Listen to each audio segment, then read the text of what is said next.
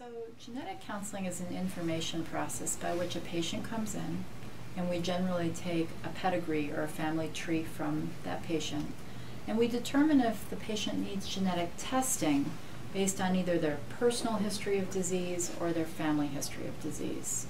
So I work in the field of cancer genetic counseling, and we do see people with very rare forms of cancers. An example would be retinoblastoma, or usually a childhood cancer of the eye. And what we know is that although this is a rare cancer, when we see retinoblastoma, that patient should have genetic counseling and testing. Why? It can help us predict their chance of developing another retinoblastoma, or another cancer caused by the same genetic mutation that causes retinoblastoma. And it certainly influences the risks to their siblings, to future siblings, and to other family members. It also gives us some idea of, should this patient be getting irradiation, and what will that mean to them down the line? So using that as a model, you can see why genetic counseling for rare cancers and rare diseases can be very valuable to the patient and their entire family.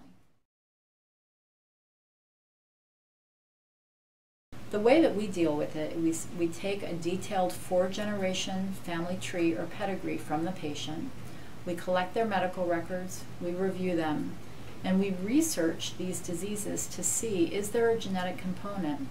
If so, what are the pros and cons for this syndrome of offering testing?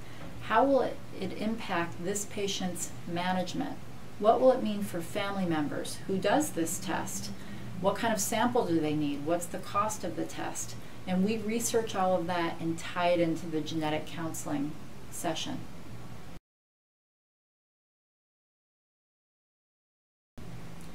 So the majority of patients who come into my clinic come in because of a personal or a family history of breast, ovarian, or colon cancer. That's the bulk of the work. But we do also see some cases that aren't that uncommon to us, but they're uncommon in the real world. Some examples are a medullary form of thyroid cancer, a skin finding called a sebaceous adenoma or carcinoma.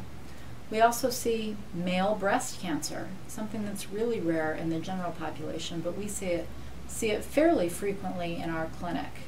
When we see these cases, and some are even more rare than that, I once saw a gentleman with a skin cancer condition. He had thousands and thousands of rare skin cancers. I will probably never see anyone else again with that condition because it is so rare.